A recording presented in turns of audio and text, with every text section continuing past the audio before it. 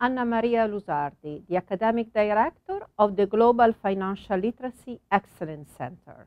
And I would like to tell you about this new data. I'm very happy to report that the findings from the S&P Global Financial Literacy Survey are now available. All of the information is posted on our website at GFLEC.org. This is the first global survey on financial literacy covering more than 140 countries, and we can learn so much from it. How is financial literacy measured? The questions were designed keeping into consideration the concept at the basis of financial decision making and which are universal. In other words, they can be asked in any country. These concepts are interest compounding, numeracy, or the capacity to do calculation in the context of interest rate, inflation, and risk diversification. What are the findings? There are many findings, and I'm going to highlight just a few. Only 1 in 3 people worldwide is financially literate. Thus, around the world, the large majority of the population doesn't have a good grasp of the basic financial concepts. What do people know the most? People understand inflation and can do simple calculations about interest rate. What do people know the least? Risk diversification is the most difficult concept for people to grasp.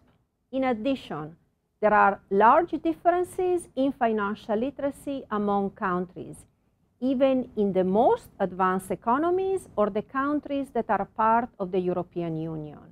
Having a high per capita income does not necessarily translate into a higher financial literacy. There are also differences among population subgroups. One striking finding of the data is that in most countries there are large differences in financial literacy between women and men. Women are less likely to be financially literate. When answering the financial literacy questions, women are more likely to say, "I do not know." What does the data tell us? It tells us that we need to step up the effort for financial literacy.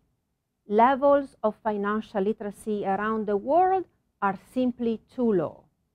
My hope is that policymakers, practitioners, academics, the private sector will all use these findings to design better financial education and financial literacy programs. They are much needed. There are many other findings, and I invite all of you to check the report on our website and to continue to come back to that website to see all of the new research we will continue to do on this data.